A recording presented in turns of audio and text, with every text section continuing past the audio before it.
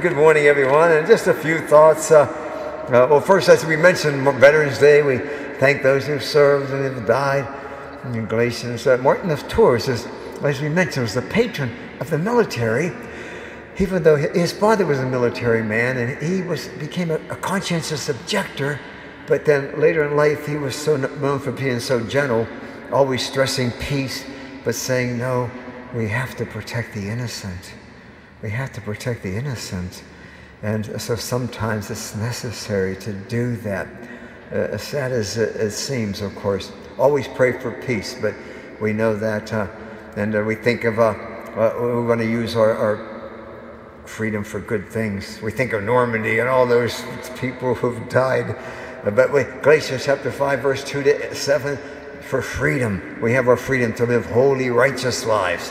Not freedom to remain in sin and darkness, but freedom to please God and to live holy lives. That's what the way freedom is used in the Bible, of course. And that's what we want too.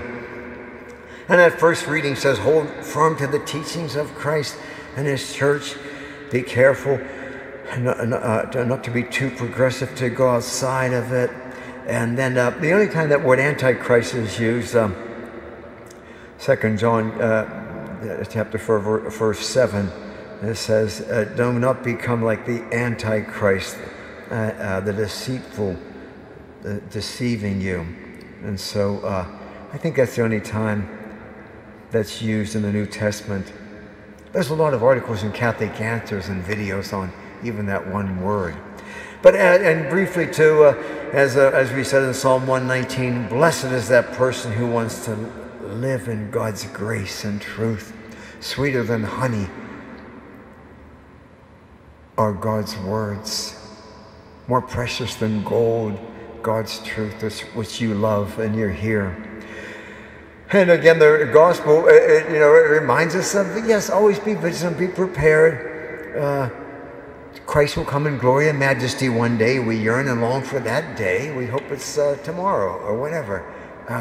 We yearn and long and prepare for that day, or our own death. And like Jesus says, Christ will come suddenly, and even our own death, or sometimes, as we say, there's many names who have died. Death, don't look at it as being too morose or morbid, but rather novissima, as the Catechism says. First things, or death and judgment, but first things. And just as in Sodom and Gomorrah, and with Lot and Noah and the ark, and on, things happen kind of suddenly. Somebody just told me 2 days ago at Shadyside Hospital, a devout man, and he goes, well, Doug, I'm thanking the Lord. I have pancreatic cancer and other types, so I know I have a few months left, but that's good, he says.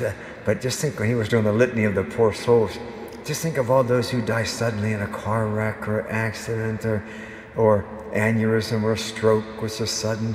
He says, the Lord's given me more time. I said, wow, let me process that. That's a pretty good line. And then we kind of laughed. But I said, well, that's a good line, though. But so we pray, like in that litany of the poor souls we've been doing in Bloomfield, and this morning at St. Augustine's, just all those types of ways in which we ask for God's mercy and pray for all those who have died. But okay, so Jesus reminds us, be prepared, be diligent, always seeking the Lord. So it will be when the Son of God is revealed to us, either suddenly or death, or Christ's return in glory and majesty, which we yearn for.